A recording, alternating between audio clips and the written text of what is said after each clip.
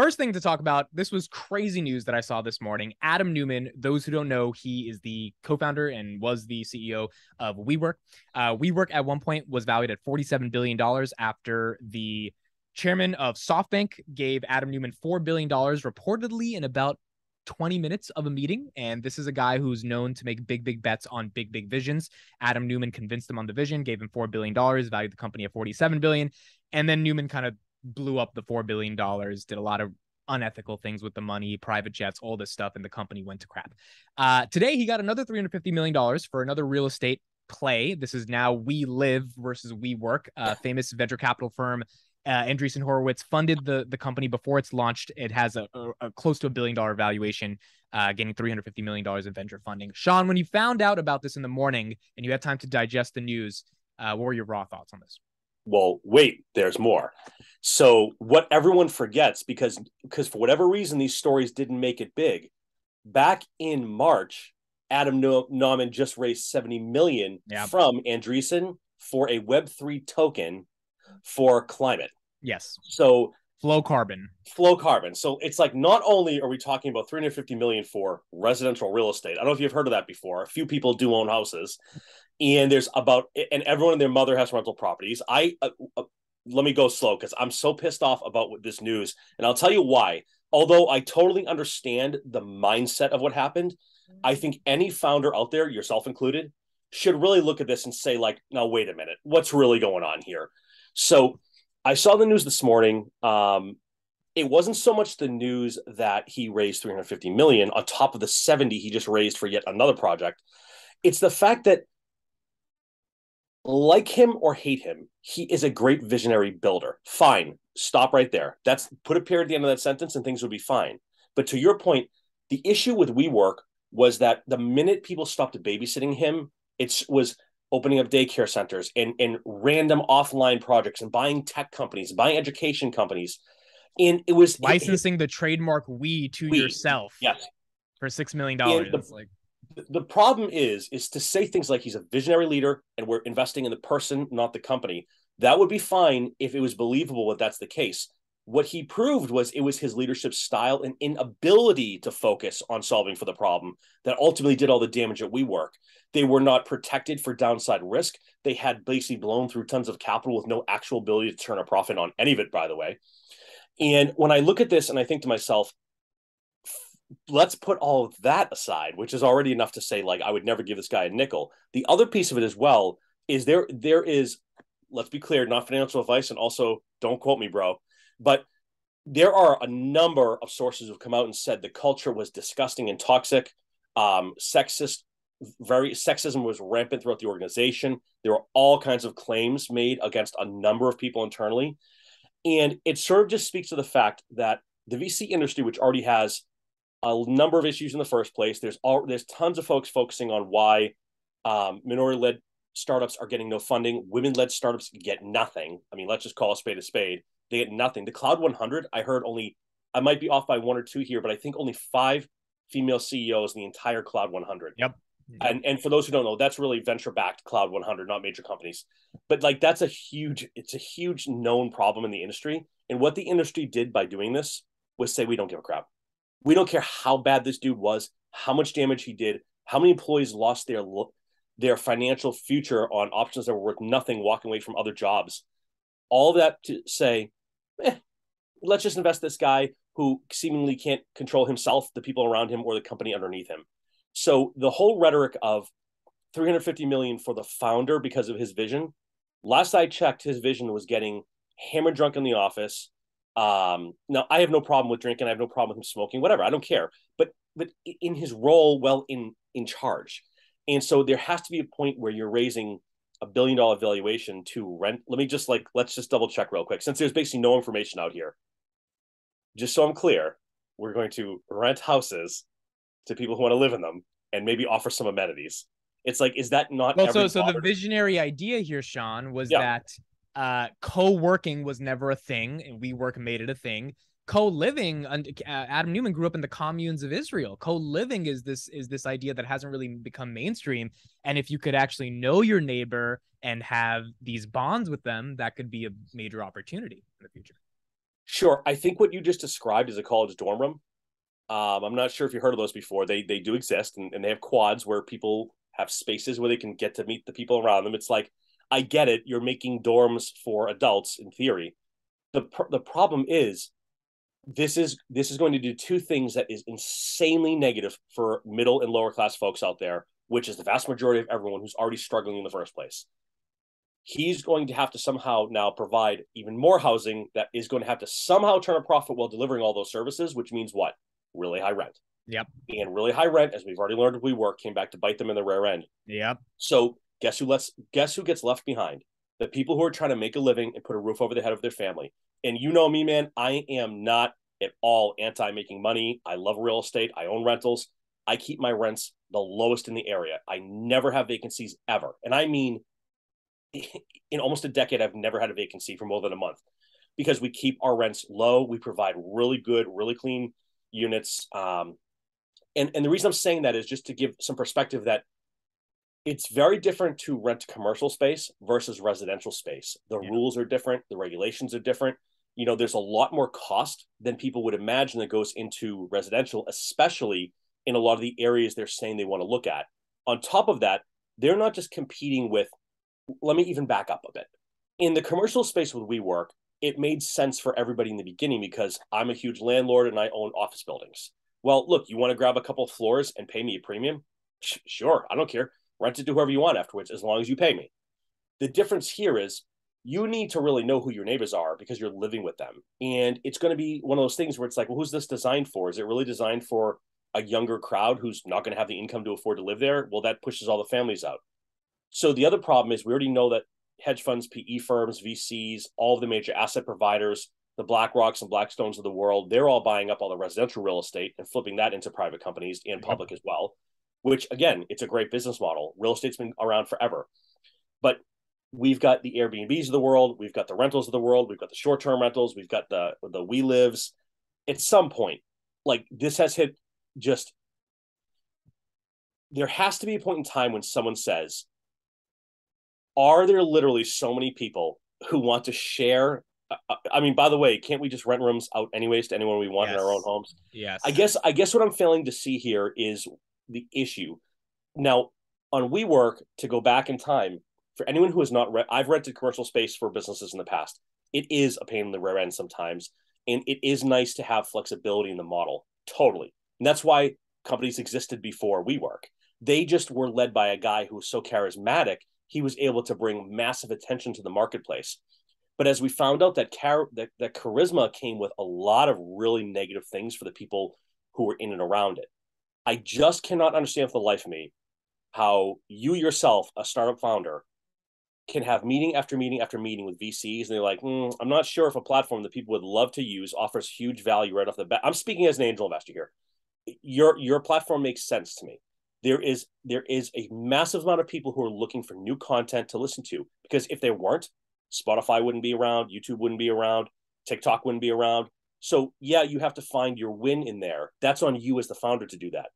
The problem here is I don't know anyone across anywhere that I travel, which is a pretty regular basis, who's saying, boy, you know what I really wish I had? A dorm room back again. Or a roommate, especially when you're in your mid-20s. Like, don't you value your privacy more when you get older? Like, well, the problem here is now you're talking about a roommate that you don't even get to pick. You're being told who your roommate is. So, you know, let's just like suss this out a tiny bit more. I move into a We Live. I know that's not going to be the name of the company, but I move into a We Live, and I hate the dude sitting, you know, in the bedroom across from mine. What's my recourse? Do I have a contract? Can I just easily pick up and leave? What if I'm the problem? What if I'm miserable to live with? Right? You know, residential has a lot of different rules as far as the way you can treat people, what kind of people you can allow to come in. You can look at a business and say, look, I'm not renting to you. You have no way of making money. A person comes in and all they have to say is like, I was discriminated against for any of these 100 reasons. And now they're going to have to deal with that. And there's going to be lawsuits and quick cases on that.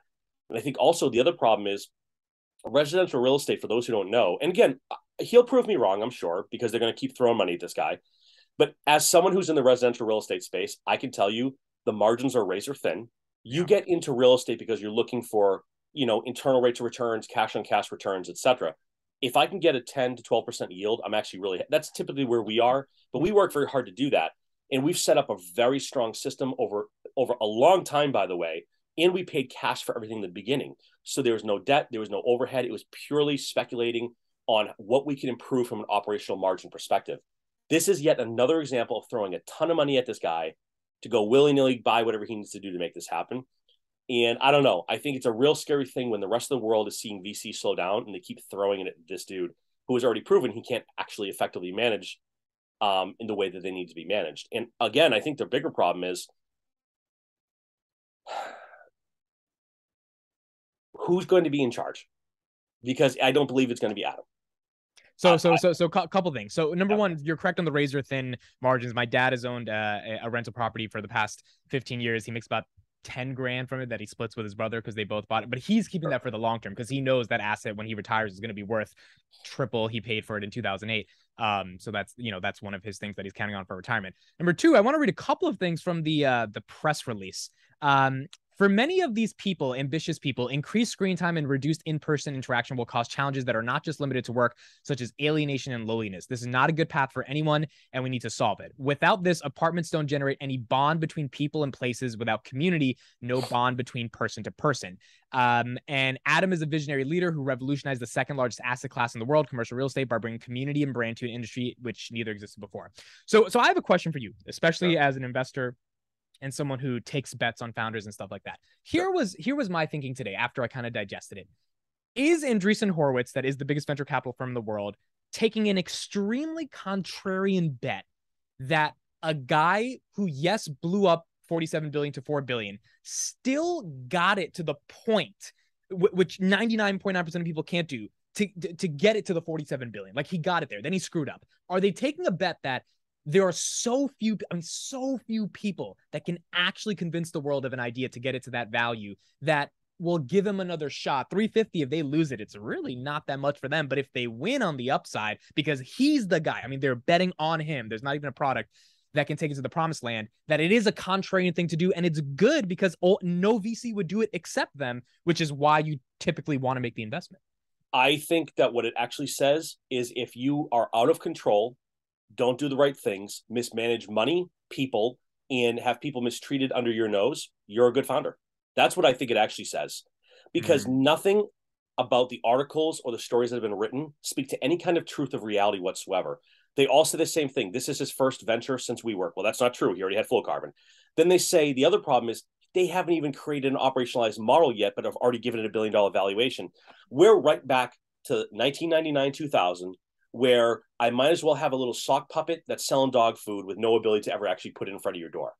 And I think that there is a very big difference between taking a chance on a Bill, I don't want to say Bill Gates because that's a whole different industry from a different day and time. But like when you go back to 99, 2000 and you look at Bezos and the way he was able to scale from working above a takeout Chinese restaurant and really start with books and being on his hands and knees, packaging up his own stuff. People can hate them all they want now. The real story of his past is not the story that you read about today. Yeah. They were very small and they were nimble and they had to do it in their own way. And sure, he was connected and sure, he had some help. But it speaks to the fact that this guy made a decision based on real math and a real operating model to go out and build something and relentlessly fought through everything. Valuation then went to nothing. The crash of 01. The crash of 08, right? Like that is someone you bet on because that is a founder that will never quit. You look at a guy like, I mean, I can think of a ton. I mean, and there's tons of female founders who are in the same place too. Like there are so many good examples of these amazing, strong people who took care of their customers. They took care of their people and their staff and their culture. And they took care of their investors. To say that this guy, and I don't have a problem with the guy. I don't know him. I bet he's probably a super great guy. So I want to be clear. This isn't some assassination of his personality or person. What it is, though, is it's setting a real example that, hey, if you do the right things and you work hard and you have a vision, you have a moonshot. I'm a big moonshot guy. We've talked about this before. I'm a moonshot guy. This isn't a moonshot. This is just restructuring rentals into rental rooms. I mean, like next, he's going to come out and just be like, I have this great idea. It's called a hotel, but with an M on the front. You're like, yeah, dude, it's a motel. There's lots of those already. I mean, couldn't I just go and buy a hotel? Airbnb was the moonshot, and that was an actual idea that was fundamentally different. This has no idea at all. So it's literally a $350 million bet on the founder. And I think that goes to your point where it fuels the toxicity of the venture capital landscape. Well, here's the one last thing I'll say about it is part of what Andreessen came out and said was much of what you've heard about Adam and WeWork was fictionalized and exaggerated. Whoa. I mean, pump the brakes, dude. When that S1 came out, Yeah. people were like, wait a minute, this accounting is wrong. This is negative numbers. I mean, to make some of these statements, and again, speculation, I don't know. I didn't talk to them personally, but every article seems to be saying the same thing. It's based on him and how great he was for WeWork. Which ask SoftBank how they're still feeling about that one, you know. But hey, I mean, for whatever reason, this is the direction they want to go in. So, you know, I guess the better question is, have you gone to Andreessen Horowitz to raise $350 million for Audia? Because apparently you're twice as nice of a guy, and your idea is actually one that's already working and operationalized. So, I mean, you should be able to raise 700 at a $3 billion valuation. That's what I'm seeing. It's quite insane to me. It's like at some level, like charisma can only go so far, right? You know who has charisma? Clowns at the circus. They make kids laugh. It's great. There's actors and actresses who have great charisma. There's people who can go on stage and have excellent charisma. Those people don't raise $350 because they might have had a brain fart one day that turned into a name on a piece of paper. Yeah. And I think it just really speaks to to an industry that's trying so hard to lose the frat boy, f everybody. If you're not in, you're never in. You're not in, And you're this not in. literally just proved the point that if you're not in, you are out, and you are way out. Because man, I'll tell you, as someone who's done it, and I've been there too, raising money is difficult. It is not impossible. It is definitely doable. You've done it. I've done it, but it's difficult. And the reason it's difficult is because even with the most well thought out idea, with every penny accounted for, the vision over 10 years, you do full blown analysis up the wazoo. It's still, you're going to hear things like, yeah, I don't know, it's a pretty big risk. Maybe I'll throw you 50 grand. And we're like, I have an actual operating real estate company. It's called an REOC, a real estate operating company. It is debt free. It is extremely profitable. But if I want to go and raise capital for that, no VC would fund me. I would have to go to a bank, give my left arm, and sign one of my kids away to get a loan, because that's the market's so tough right now. So to think like, I guess the other big question here is, for the record, they're only investing for an IPO. Let's Yes. again, it's easy for 100%. someone to come. Yeah, it's easy for someone who's watching this to be like, well, you don't know, and you're right. I don't know. They're clearly not investing for a 12% margin on rental property. Okay. And let's say because he gets it somehow higher price because he offers scrambled eggs in the morning, which sounds, the more I talk about this, the more I'm like, isn't this just a hotel where people live? Continental breakfast. Yeah. Exactly. Right. Like some donuts and muffins. I mean, this is clearly just their way of trying to get this a lot of excitement and get people on board. And I'll tell you what's going to happen too. And this is the saddest part for me. If I want to make a name for myself and I want to try to get in on this because I want to get in with Andreessen, what am I going to do? I'm going to throw some money at it so I can go to the same dinner with that they're going to be at and talk about how, like, oh, I was just talking to my boys over at it's great over there. It's like that's what happens. It just starts to spin and spin and spin. But I don't know, man. 350 is a lot for an idea. I Who guess the knows? real They put out question, a token and then Andreessen just dumps the token on retail like they've been known to. I mean, it's sad. It's sad for so many reasons. And I really mean this truly from the bottom of my heart. I don't wish ill will on anyone. I think Adam, hey man, you walked away with $1 billion. Go use your money to start another company. My God, we're still taking it from private investors who knows how they feel about it. I'd be curious there as well. And I think you're right, by the way, Amit, for what it's worth. I think it's one of those things where, like, look, we have many billions of dollars. What's 350 million? It's worth the shot. Sure, maybe that's the way of looking at it. But I said this in a tweet earlier today. I'm going to say it again. I have no doubt that I could do the same thing, yeah. probably do it profitably, but I'm not going to be able to raise that kind of money. And one of the big challenges for every investor out there, whether it's in real estate or starting up a technology communications company like yourself, it's getting attention at scale. And Adam has attention, and that's priceless. And that's probably the real value to Andreessen. Yeah. My closing thoughts on this is, if you're going to bet on the person to take you to the promised land, and you think Adam is this visionary guy and he can do it, you also have to bet on the person, and the real person is not fictionalized. We know the real person did some pretty crappy things, and for that real person to just get another 350 million like it was no problem. I mean, it's sad. For an idea. For an idea. For an idea.